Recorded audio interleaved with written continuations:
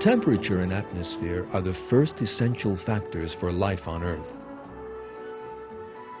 The blue planet has both a temperature that is inhabitable and an atmosphere that is breathable for living things.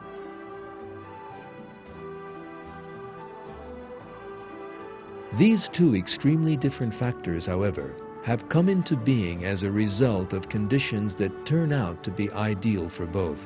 One of these is the distance between the Earth and the Sun.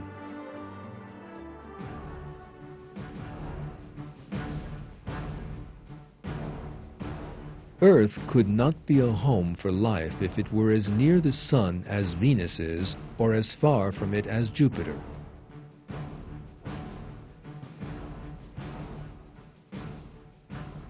When one considers the universe as a whole, coming across a range of temperatures as narrow as this is quite a difficult task. Because temperatures in the universe vary from the millions of degrees of the hottest stars to absolute zero, which corresponds to a temperature of -273 degrees Celsius. In such a vast range of temperatures, the thermal interval that allows life to exist is slim indeed. But our planet Earth has it. The American geologists Frank Press and Raymond Sivert draw attention to the average temperatures prevailing on Earth. They note that life as we know it is possible over a very narrow temperature interval. This interval is perhaps 1 or 2% of the range between a temperature of absolute zero and the surface temperature of the Sun.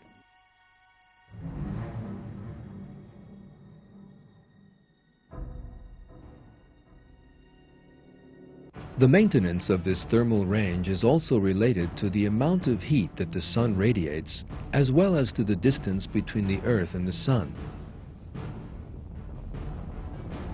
According to calculations, a reduction of just 10% in the Sun's radiation energy would result in the Earth's surface being covered by layers of ice many meters thick, and if that were to increase by a little, all living things would be scorched and die.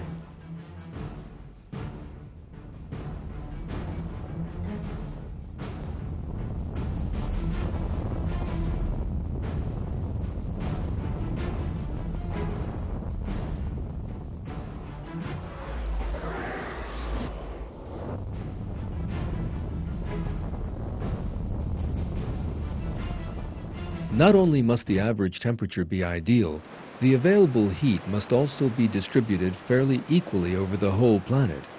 A number of special precautions have been taken to ensure that this in fact happens. The Earth's axis is tilted at an angle of 23 degrees 27 minutes in relation to the plane of the Earth's orbit around the Sun. This inclination prevents overheating of the atmosphere in the regions between the poles and the equator.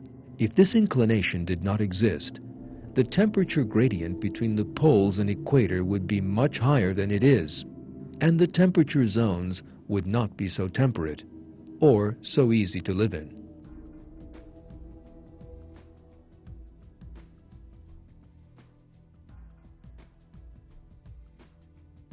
The rotational speed of Earth on its axis also helps keep the thermal distribution in balance.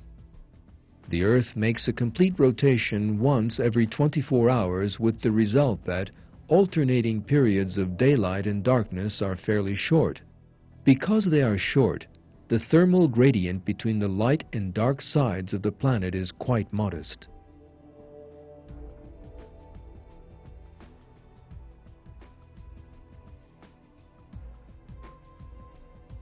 The importance of this can be seen in the extreme example of Mercury. As the rotational speed of Mercury on its axis is so slow, a day lasts longer than a year, and the difference between daytime and nighttime temperatures is almost 1,000 degrees centigrade. This terrible temperature difference would allow nothing to live. Geography also helps to distribute heat equally over the Earth. There is a difference of about 100 degrees centigrade between the polar and equatorial regions of Earth. If such a thermal gradient were to exist over a completely level area, the result would be winds reaching speeds as high as 1,000 kilometers an hour, sweeping away everything in their path.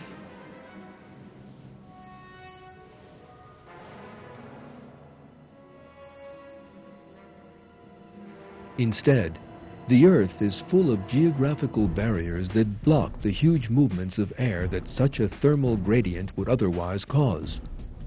These are chains of mountains.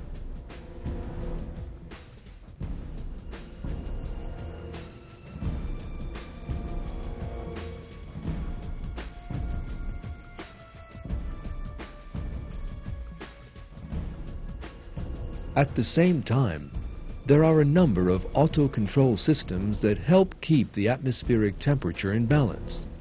For example, when a region heats up, the rate at which its water vaporizes increases, causing clouds to form. These clouds reflect more light back into space and make rain fall. This prevents both the air and the surface below from growing warmer.